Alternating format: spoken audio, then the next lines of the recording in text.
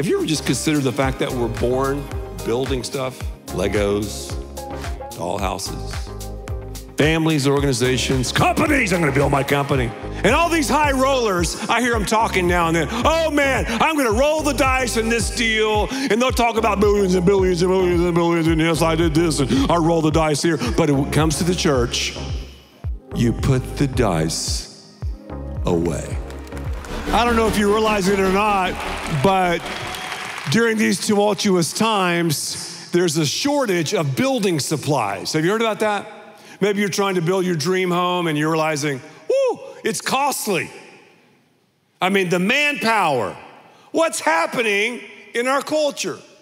Yeah, most of us still diesel on and we go, I'm gonna build that dream home. I don't care how much it costs. I'm gonna have the courage, I'm gonna build my house. Yeah. Well, there's another house being built and it takes courage and it's very costly. It's God's house, this dream home. I'm talking about the church. Jesus said in Matthew 16:18, I will build my church. Now and then people will ask me this question. They'll say, Ed, how was Fellowship Church built? And normally when they ask me that question, I think, well, are you talking about bricks and sticks and real estate? Are you talking about numbers? Then though, I end up giving them some biblical concepts, some building blocks, the material that God has used to build Fellowship Church. The Bible says in Acts chapter 2, verse 42, these words, they devoted themselves, they being the early church, to the apostles' teaching and to the fellowship, to the breaking of bread and to prayer. It's a pretty good name for a church, right? Fellowship. Fellowship is not just who we are, it's what we do. As I've been saying for a long time, the church is not just a noun, it's a verb. Now, when I say church, what do you think about? Some are going like, oh, well, church, oh, you talking about, I'm a Catholic. No. I'm a Lutheran. No, that's not the church. I'm a Baptist. No. Some think it's an institution. Others think it's a building. You say church, there's Fellowship Church in our different locations. It's a building. Well, I hear you. The church, though, is the body of Christ. The church would be those believers who've been baptized, those believers who have followed Christ, those believers who've made a mutual commitment to glorify God and to help one another become all they can be. That's the church. So the church, yeah, we go to buildings. The church, though, is you and me. You might be here and you're like, you know, I'm not a part of a church. I'm thinking about becoming a part of a church. Great, this is a perfect time for you to show up at Fellowship. Others are like, well, I've been a member of Fellowship Church for a long time. Good, thank you so very much for your activity and your presence and your involvement. Others of you are like, I don't even know about church. I don't know if I even believe in God or the Bible. That's fine. You'll discover the brilliance of the church. You're gonna see the brilliance of the family of God. Fellowship Church is built on 10 principles. Take out, I'm sure you already have that out, that little drawing I did of a church. Because the first word I want to talk about is foundation. Foundation. What is the foundation of Fellowship Church? Jesus. We're built on Jesus. The church is the bride of Christ. The church is the body of Christ. The church is the family of God. How many people work out here? You work out, okay. A lot of people go to a gym. Have you ever seen these guys around a gym that look like martini glasses? Big upper body and little martini glass legs, you know what I'm talking about? Those guys have always puzzled me. They have a poor foundation. If you're gonna have a solid foundation, you've gotta be solid.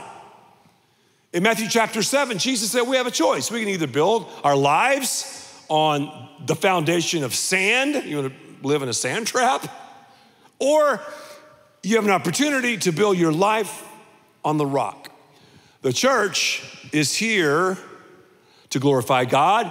The church is here and will be in forever, forever and ever and ever. The church is here for you and me to do life in community together.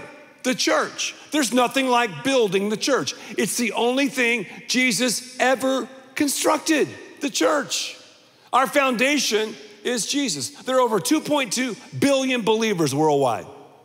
There are more believers worldwide than in India and China combined. We have the juice, the sauce, don't we, to truly go after the world's problems. Universities don't.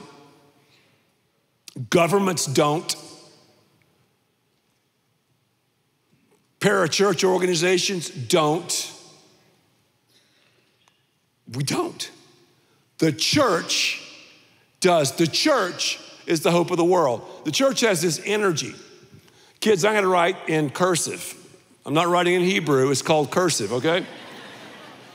Energy.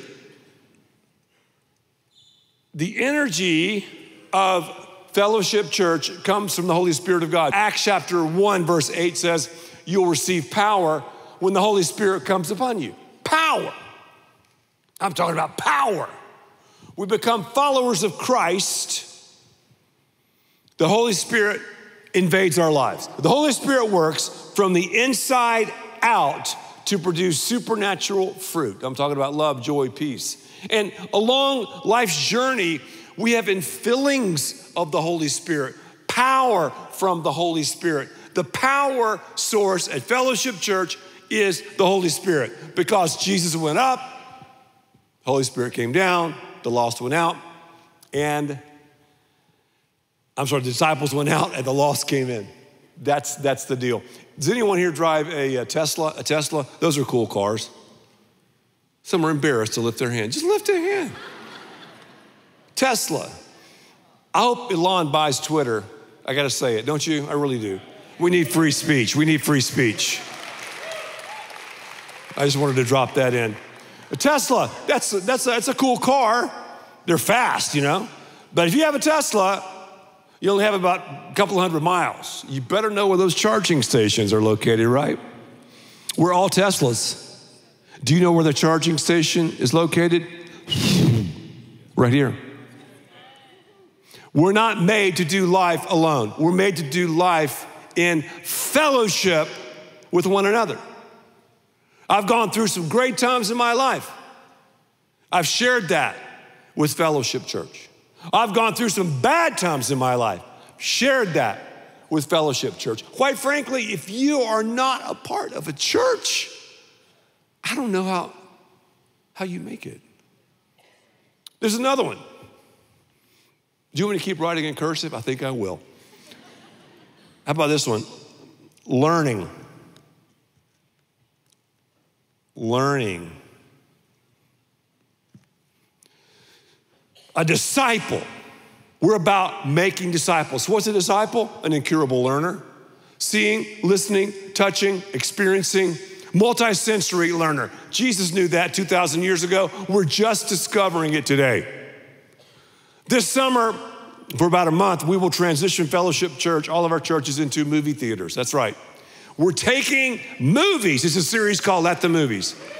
Feature films and editing them down to 30 minutes, and they edit me and some other people in it, and we actually are in the movies talking about the biblical narrative. I mean, we serve popcorn, soft drinks, the whole thing. You'll love it. It's an easy invite. It's also powerful. That's a unique way to learn, isn't it? Like today, we spent a lot of time like coming up with this little drawing. I'm gonna build the church with these words. And these words spell fellowship, if you haven't figured that out yet. I could have done it the boring way, the easy way, whatever, but I wanted to, and we want to present it to you like, oh, okay. So I can write, I can look, I can see, so you have your senses going on, because the key is to affect you and me between services. Another one is love. love. I'll use red. Let me see what I can do here. I'll do love.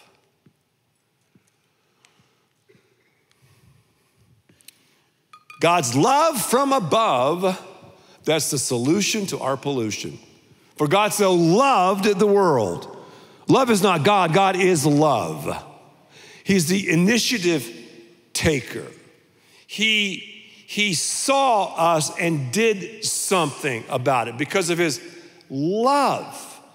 I was at a trendy coffee shop recently studying, and a woman in her early 40s walked up to me and she goes, excuse me, I'm sorry to bother you. I go, no, that's fine, that's fine. She said, I want to tell you something about fellowship. I said, okay.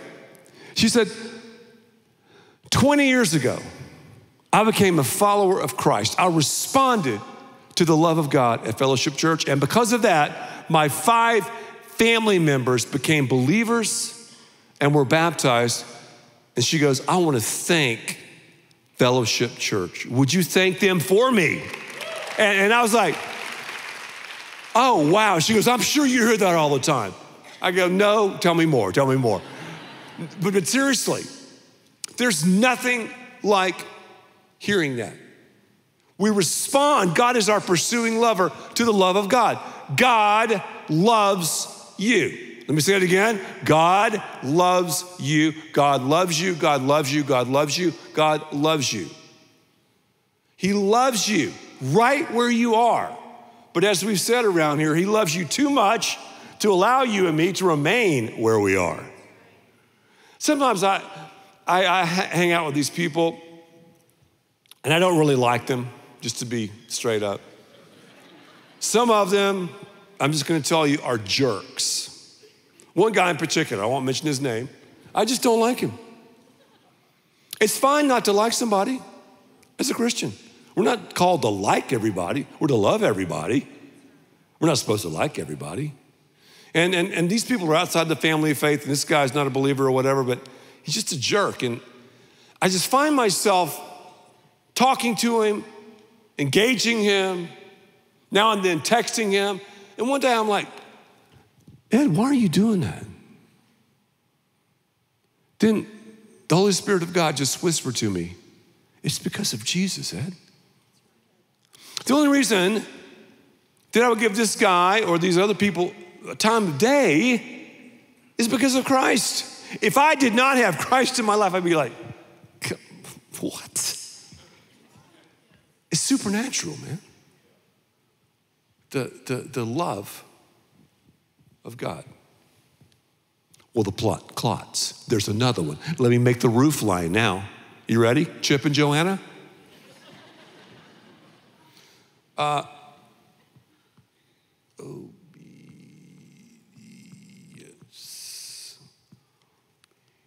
Obedience. Hope that's right. I'm a terrible speller.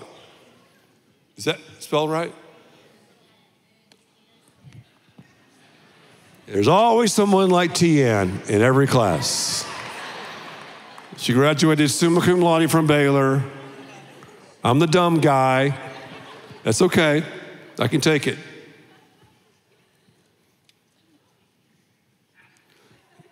Okay. Obedien. Thank you, Tian.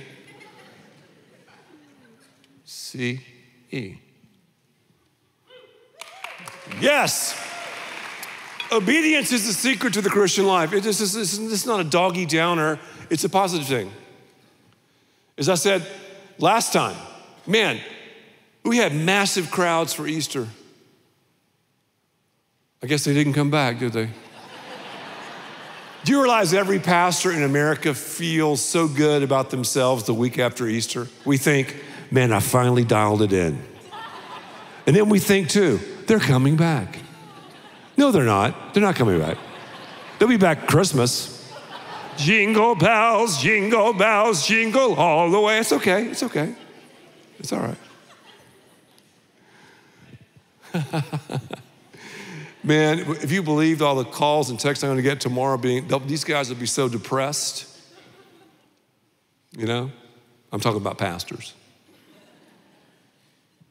So obedience. Obedience is the key to the Christian life. God has the best idea. He has an ideal idea for your life. And the way to discover it is to get involved in the church. One of the ways. Of course, you have to know Jesus personally.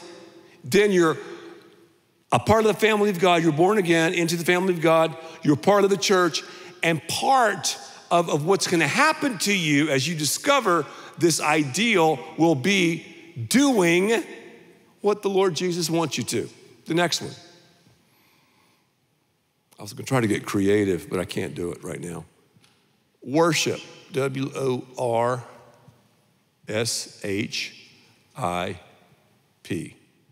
P. And the roof is a little bit wonky, but that's okay. It's okay. Worship. Worship. One of the big things in Fellowship Church is worship. Worship. What is worship? Worship is glorifying God. Worship is expressing our love to God. That's worship. And we think, okay, I'm worshiping. Okay, we are. Maybe you're like this. Maybe you're like this. Maybe you're like this. I don't know. There are different ways and styles of worship. It's not just one style. Worship, though, should transcend everything we do. The way I talk to Lisa, that's worship. The way I deal with my boss, that's worship. The way I handle my teammates, that's worship. The way I parent our kids, that's worship. The way I handle my finances, that's worship. What I put before my eyes, that's worship. So in fellowship, yeah, we worship corporately. We're commanded to do so, but we need to come to church worshiping as believers. Now, if you're not a believer, you're not going to worship the Lord. You're going to worship, you're just not going to worship Jesus. Oh, people worship. We all worship. I was on YouTube, I don't know, a couple days ago, watched a Coldplay concert. You ever heard of Coldplay, that band? Okay. Chris Martin, very talented. Stadium jam with people. Singing, just having such a great time. And that's great.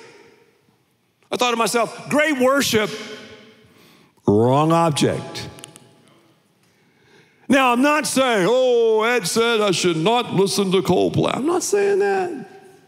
You can go crazy at football games and basketball games and concerts. Good for you. I'm saying don't waste your worship. Realize it's all about Him. It's all about God. It's all about giving Him glory and honor. So we see this house, foundation, energy, learning, love, obedience, worship. Now let's keep going. And when I write this next little word down, I do want to tell you a story about our twins. The Twin Towers, they're now like, I think 27, I believe. But when they were smaller, like little kids, one day I bought them a couple of dolls. One doll for Landra, one doll for Laurie. Same dolls, different color hair, outfits, but same thing. Ladies, you know what happened. After a while, drama. After a while, tears. After a while, selfishness.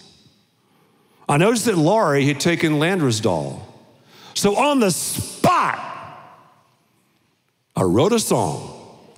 Many of you have heard this song before, but let me share it again. Here's the song. I looked at Laurie and I said, Laurie, you take Landra's doll, and while you sing this song with me, you share it with Landra. Sing with me, Laurie. Share, share, share. Laurie likes to share. Share, share.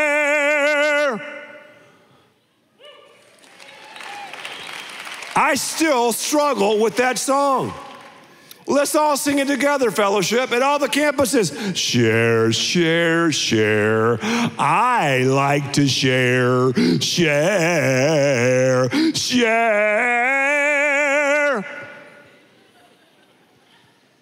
This is a place of sharing. Not comparing, sharing. Sharing our story, sharing our faith, sharing our troubles. So often we get in these groups or situations or friendships at fellowship, and we're like, man, I probably shouldn't share that, because if I shared that, they might judge me, and they would think lesser of me. Just the opposite is true. When we share what we're going through, I'll bet you cash money, somebody in your group or team is gonna be like, I struggle with the same situation. I've gone through the same pain. Or I'm in that same flow with my career. Man, sharing. We gotta share our talents, share our resources. Do you realize fellowship is incomplete if you're not involved here? Because you have things to share that only you can share. There's another word. Hospitality. Let's see if I can spell that one. That's gonna be tricky, Tian.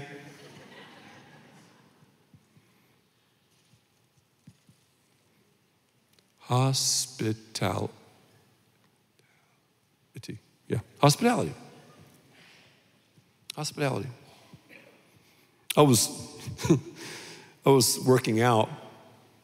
It's kind of funny in the weight room, a weight area in my garage, and I was trying to improve my martini glass legs. And I'm serious. While I was doing this, I got a phone call from a friend of mine, and he's just been involved in fellowship, just joined fellowship, and they have a great family, and he does a lot of traveling, speaking, entrepreneur, etc. And he told me something that was so encouraging. He said, Ed, I've been to a lot of churches. I have never seen a church as friendly as fellowship. And you know what? I agree with him. I mean, I go to a lot of churches, speak at a lot of churches, and this is the best I've seen. I'm just partial, obviously. The church is to be hospitable. We're to be welcoming. We're to be understanding. And I just love that about fellowship.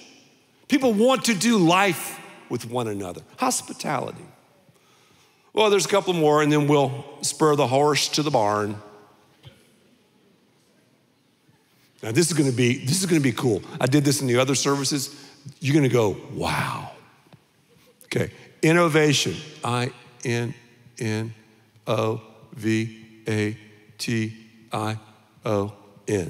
Okay, innovation. Innovation is another part of Fellowship Church. And I've written books on this and lectured on this. The first thing we know about God is the fact that God is creative.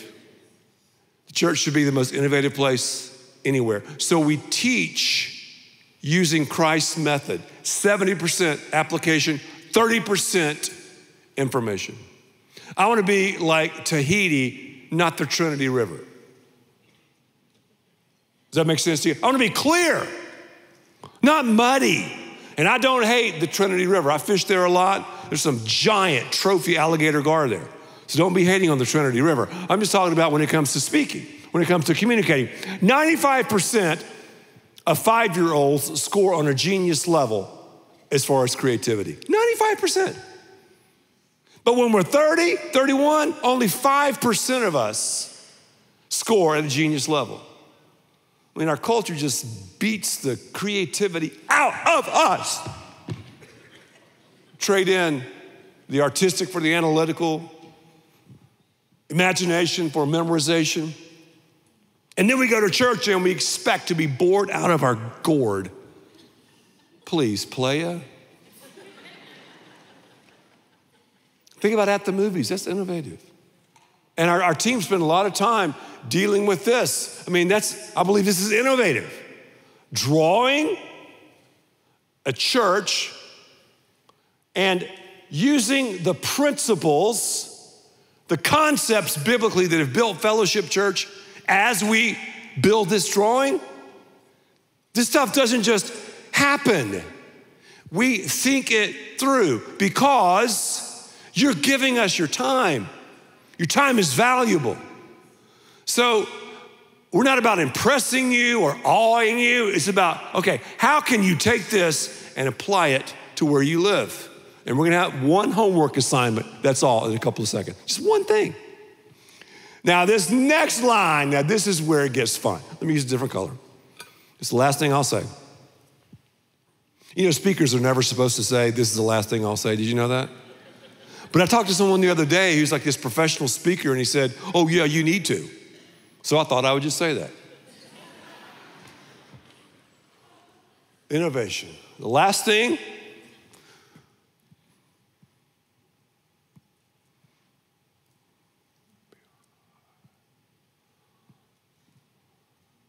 that right? Whew. I've been doing a lot of services. I get scared up here. Priority. It makes the cross on the top of the church. Priority. The priority, I'm going to argue, the priority is a local church. Let me say it again. Priority. It should be a priority in your life. If it's not, you're not living for the Lord. We're part of God's family. That's why this is so important. It is God's family. It is God's family. 1 Timothy chapter 3, verse 15. Then, even if I'm delayed, you'll know how to live in say it with me. We are family. I love that song, Pointer Sisters. I love it. I love it. 1 Timothy 3:15. I'll sing it all the time now. That family is the church of the living God, the support and foundation of the truth. Whoa, this is a serious family, isn't it? Number 2, God is using the church for his eternal purposes. You heard Jimmy and I talk about it when we did the series When the Levee Breaks on the end times. If you missed it, check it out. The church will last forever. The school will not last forever. Sorry, your organization will not last forever. Your legacy will not last forever. Those trust funds you're trying to give to your kids will not last forever. What you're building, I mean, it's not gonna last forever. The only thing that lasts forever is the body of Christ. Ephesians tells us this. His intent was, this is Christ's intent, that through the church, the manifold wisdom of God should be made known to the rulers and authorities in the heavenly realms. Man, according to his eternal purposes that he accomplished in Christ our Lord. Unbelievable. Number 3, though, Jesus died for the church. I mean, I said it earlier, but let me say it again. I mean, if you want to know how important the church is, well, Christ gave his life for it. Really, how important? He gave his life for it. He didn't give his life for Texas A&M. He didn't give his life for some foundation. He didn't give his life for this or that. He gave his life for the church. Gave his life for it. And we're a part of the body of Christ. Also, number 4, it's the only group that has the sauce to tackle the world's issues. Governments, they don't. Sorry, but they don't.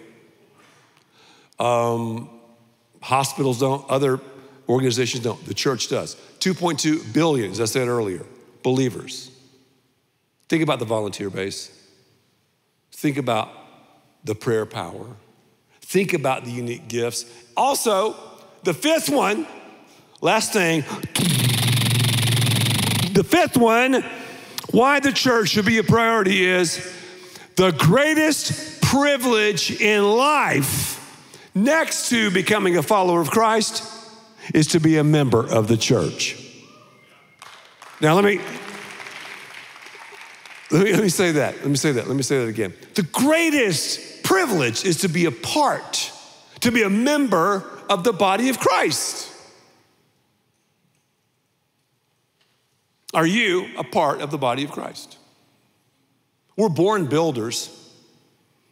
As I said, we build stuff growing up, and then we build stuff bigger and bigger as we get older. We're to build the church. I've known just a kaleidoscopic range of people over the years. I think back, and I've talked to a lot of high rollers in my day, and these high rollers, they're going to talk about, yeah, man, I roll the dice, and I bought this company over here, and then I bought this real estate here, and then I'm going to invest there, and yeah, I'm in an investment deal with him. I'm going to roll the dice here. I'm going to buy this jet. I'm going to buy this island over here too, and blah blah blah blah blah blah blah blah blah blah blah blah blah blah blah. Roll the dice, roll the dice, roll the dice, roll the dice, roll the dice, roll the dice, roll the dice, roll the dice. I'm the alpha male. I roll the dice, but then when they walk into church, they turn into little poodles. They put their dice away. What are you doing? What are you doing?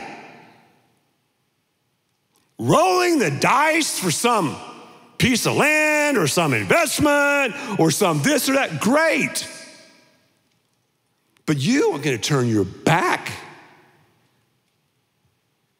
You're gonna put the dice away when it comes to the only thing that Jesus ever built, the only thing that'll last forever? During these tumultuous times, it's costly, isn't it, and courageous to build. I want to challenge you to build the church. Here's your homework. After this service, we have newcomers class. It's how you join the church. That's your homework. We have fajitas. You can't beat that. Show up. It's like 30, 45 minutes. We'll take care of the kids. And you can become a part of the living, breathing body of Christ, God's dream home.